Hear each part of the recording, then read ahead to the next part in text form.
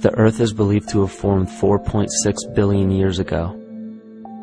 Within the first 150 million years, it began cooling and releasing gases from the lithosphere, which created the earliest forms of the Earth's atmosphere.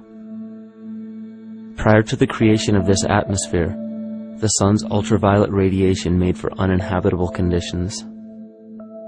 But as the Earth cooled further, water condensed in the atmosphere and oxygen accumulated, making way for organic compounds. This spawned single-celled organisms and then plant life. And down through time, the evolutionary chain continued. And then we arrive at a species that does not seem to fit as well as the rest. Homo sapiens' gestation period of 9 months mimics the 3.8 billion year evolution of all life on Earth. The human embryo repeats the evolution of all species. When the sperm and egg unite, this new creation is a single-celled organism. Within hours, this single cell divides and multiplies more rapidly than any other species. 4 weeks later, the embryo begins to develop gills mimicking aquatic life. A few weeks later, it develops lungs and a tail with reptilian appearance. From there, a mammal is recognizable, and then onto a primate form. It then sheds its laguna, which is the embryonic fur, and at last shows the characteristics of a human child. The human body is a community of approximately 50 trillion cells. Everything the body does, the cell does as well. Cells have respiratory and excretory systems. They feed, feel, think, and communicate with other cells.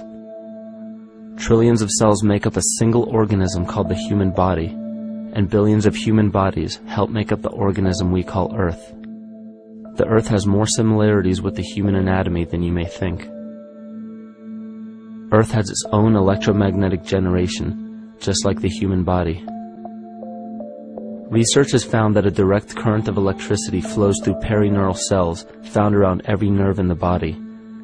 These pathways are called energy meridians and have been used in the practice of acupuncture for at least 2,000 years. Dating even farther back is the notion of dragon paths or ley lines, in which many megalithic structures and stone monuments were erected, marking the energy meridians of the Earth. These energy meridians are generated by the resonant frequencies of the Earth, called the Schumann waves. Each planetary body has its own resonant frequencies, and is determined by the circumference and diameter, as well as the speed of orbit and rotation. The Earth's resonant frequency starts at 7.83 Hz and ends with the 7th harmonic at 43.2 Hz, correlating with the 7 chakras. Ultimately, the greatest discovery of our Earth is its consciousness. A visible attribute of consciousness is an energetic field that governs the shaping of organisms. Morphogenesis is a scientific term to explain this very shaping of tissues, organs, and entire organisms. Consciousness is the creative force of the entire universe. It has been given many names such as God, Yahweh, Krishna, nature, the field, and divinity. The entire universe is in fact a single living, conscious organism with complete awareness of itself.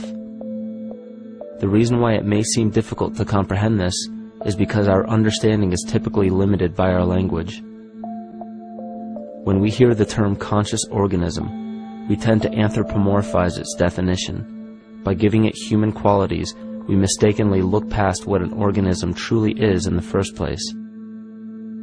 The definition of an organism is any living thing capable of response to stimuli, reproduction, growth and development, and maintenance of homeostasis as a stable whole. Our universe does all of these things. The consciousness of our universe is responsible for the form and purpose that all matter assumes. The Earth's resonant frequencies are a result of its form. These frequencies are responsible for biological rhythms, such as menstrual and circadian cycles, as well as behavioral and emotional patterns. The frequencies are then picked up by the flora and fauna, which are biological instruments that respond to the wave patterns. The wave patterns resonate in the cranial structure of our head and converge in the center of our brain, which is where we find the pineal gland. The pineal gland is believed in many cultures to be the spiritual third eye responsible for intuition. Descartes called it the seat of the soul where mind and body meet. Each individual cell in our body receives an electromagnetic impulse from our central nervous system. They receive the very same impulse that was disseminated to every biological instrument from the earth. An explanation of our conscious universe has been attempted by religion, science, and philosophy.